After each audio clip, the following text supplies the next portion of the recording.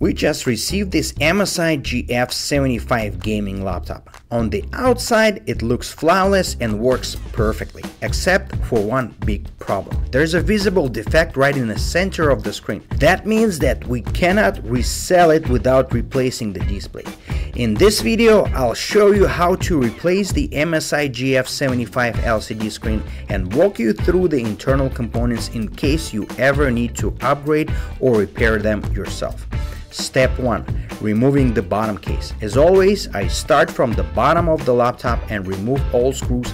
Once they are out, the bottom cover pops off easily. No tools needed, just my fingers. Step 2. Internal components overview. Before touching the display, let's look inside. Wi-Fi card and SSD replaceable by removing a single screw. RAM, 2 upgradable slots on the motherboard. Cooling system, large heatsink and dual fans. If you clean or replace them, always reapply thermal paste. Metal balance plate sits above the battery to stabilize the chassis, since this model's LCD can flip 180 degrees. Step 3.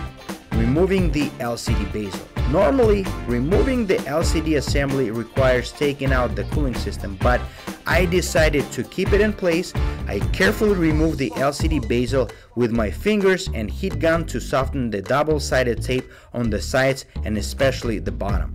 Important, the bezel is harder to replace than the screen, so work slowly to avoid damages. Step 4. Removing the screen. The screen is also taped to the back cover with strong adhesive, so I use the heat gun again. It's still a challenge, but once it's loose, I disconnected the video cable and checked the part number.